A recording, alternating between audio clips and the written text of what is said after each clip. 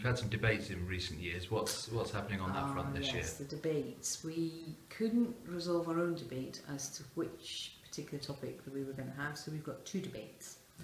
And having done a debate myself, my kind of take on the whole thing is that this, the schoolboy style thing where we have the for and against, actually isn't necessarily the best way to really explore a topic, because everything is shades of grey, at least it is in my life. So we've decided to go for the moral maze format, which is started out actually on television, but it's a radio show now. And the topics that we are going to explore in this way are the role of charities and whether the welfare charities really do what we want them to, and also medicines regulations, particularly in the context of how that impacts on the horse as a food producing animal. So that's probably enough about that.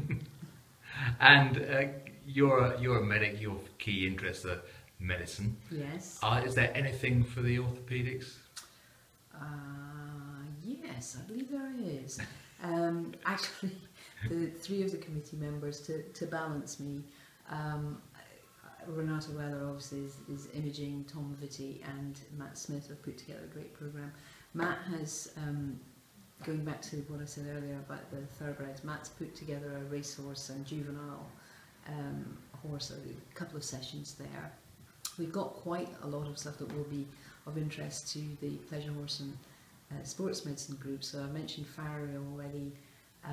We've got the world-class performance and physio type sessions that perhaps are more relevant to those who are working with sports horses. But actually, I'm sad to admit that orthopaedics probably is, as usual, the biggest section. Thanks very much, Celia.